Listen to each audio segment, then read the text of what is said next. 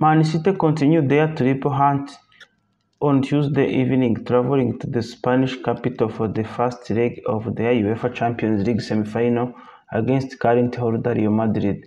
Pep Guardiola's side collapsed to defeat at the Santiago Bernabéu last season, suffering defeat in the second leg of the semi-final against Real Madrid. City overcame Bayern Munich in the quarterfinals last March and are looking for reach their second Champions League final after losing to Chelsea in 2021. The Blues are unbeaten in the Champions League so far this season and have played German opposition on 3 occasions. City did, however, began their European campaign in Spain, beating Sevilla 4-0 in September ahead of Tuesday's semi-final first leg. UEFA Champions League have announced match officials for the time. Match referee Alpha Diaz will take charge of proceedings between Real Madrid and Manchester City at the Santiago Bernabéu midweek. The Portuguese referee has officiated 28 matches so far this season, showing 147 yellow cards and 4 red cards. One of those red cards came when the 33-year-old official last took charge of City sent off Sergio Gomez against FC Copenhagen in October. Assistant referees. The referees will be accompanied by assistant referees Paul Soares and Pedro Ribeiro.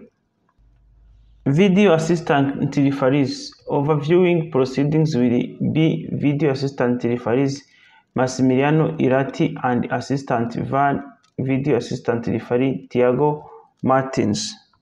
The fourth official, Daniel Osato, have been named as fourth official. The official will be overseeing conduct within the 2 dugouts and the behavior of managers Carlo Ancelotti and Pep Guardiola. Real Madrid, the current holder of Champions League title, are preparing to face Manchester City in semi-final of the competition, the most informed side in Europe, with a bit more than 48 hours to go before the game. The bright lights of the Bernabeu shine down on another tantalizing Champions League semi-finals on Tuesday night as Real Madrid welcomes Manchester City to the Spanish capital for the first leg. The reigning champions put 4 unanswered goals past Chelsea over the 2 legs of their quarterfinal to reach the last 4, while Pep Guardiola's perennial hopeful run out 4-1 aggregate wins over Bayern Munich. The match preview.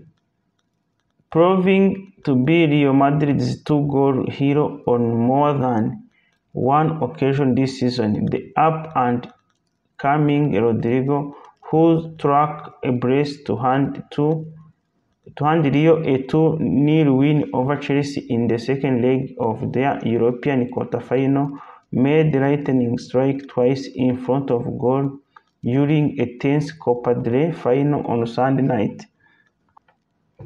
The Brazilians double either side of a drill. Lucas Toro equalized Los Blancos to a 2-1 victory over a dogged Osasuna to ensure that Carlo Ancelotti would add to his ever-growing trophy haul this month. But after witnessing King Charles's coronation, Los Blancos will soon expect to pay homage to Barcelona as Catalan giants inch ever closer to wrestling the La Liga trophy out of their grasp. With the top-flight title almost a formality, Real Madrid will unequivocally prioritize a 15th top-level European crown in what remains of a tumultuous season, and they have only failed to reach the final in one of their previous 5 seasons where they have progressed to semis, going down to the eventual winners Chelsea in 2020-2021. Victory for the Sky Blues over the holders would therefore act as a very good omen indeed for Tuesday's visitors, but there are few who question Los Blancos' authority in Europe.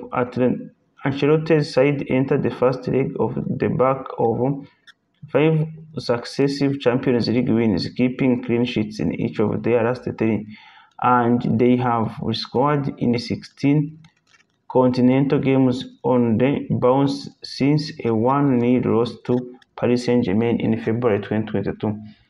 Toro's strike for Osasuna in Saturday's Copa del Rey final did stretch Real Madrid's overall run without a clean sheet for 4 matches, though perhaps a slight concern as Eden Militao prepares to watch on from the north step, but any domestic concerns are normally left at the door when the Los Blancos walk out of the Champions League anthem. Even with his captain on the brink of the first ever career hat-trick in Saturday's clash with Leeds United, there was no room for sentiment in Pep Guardiola's mind, and the Catalonian coach made his feelings perfectly clear after Iker Gundogan smashed his late penalty against the post. Thankfully for Guardiola and co, the Germans' first half brace had already done the damage, but Rodrigo cut off deficit in half only 2 minutes after Haaland,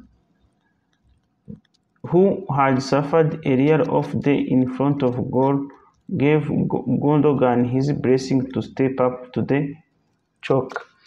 The ending was far more nail-biting than it should have been for Manchester City, but the end result is a 4-point lead over Arsenal at the top of the Premier League table on the same number of matches before the Gunners try to respond against third-placed Newcastle later on Sunday.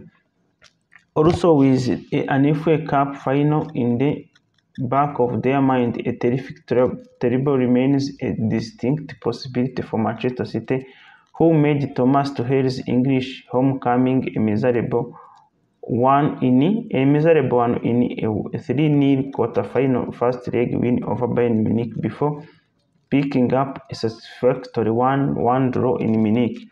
Out of the citizens' last 16 games in all competitions that Stelsmann met in Germany is the only one that they have not won, although Guardiola is at risk of setting an unwanted record of 7 Champions League semi-final elimination as a manager.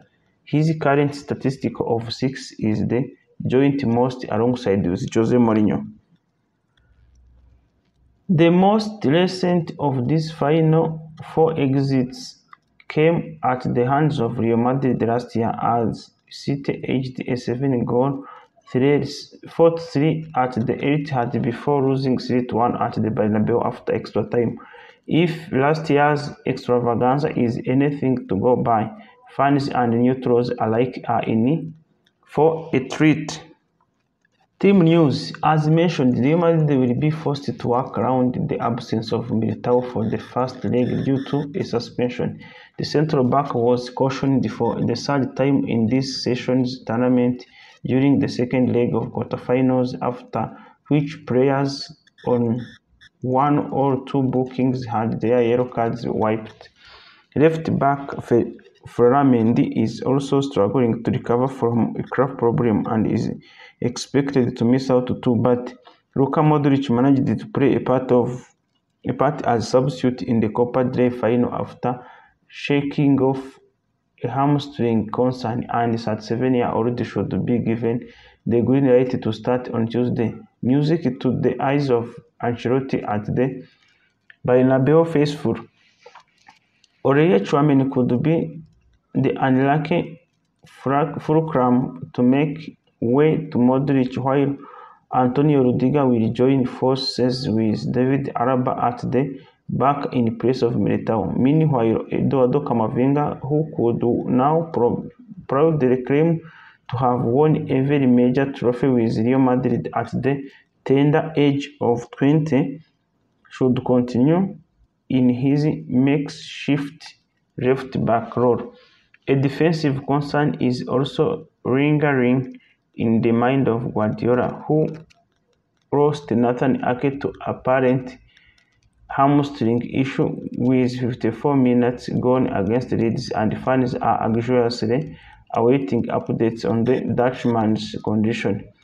Corey Palmer's uncle is also giving him grief, but the 21-year-old would never have started here. In any case, Guardiola will be tempted to recall Kyle Walker to try to keep Vinicius Jr. at bay, while a host of well-rested regulars in Rodri, John Stones, Bernardo Silva, and Jack Grealish are also primed to return to the first 11 after Guardiola's ranked the changes at the weekend. It was not Haaland's day in front of the goal at the weekend, but the 35-goal Norwegian, who also recently broke the single-season Premier League record with the same number, averages a goal every 58 minutes in the Champions League, and surprisingly the best ratio in the history of the competition, and he will give his admirers plenty to think about on Tuesday. Real Madrid possible starting 11: Courtois, Carvajal, Rudiger, Alba, Camavinga, Valverde, Kroos, Modric, Rodrigo, Benzema, Vinicius Jr. Manchester City possible starting lineup: Ederson, Walker, Diaz, Akanji, Stone, Rodri, Silva, De Bruyne, Gundogan, Grealish, and Haaland. Thank you very much for being with us. Let's wait the result of this first leg of UEFA Champions League 2022 to see if City will proceed to the final in 2023. Thank you very much and see you.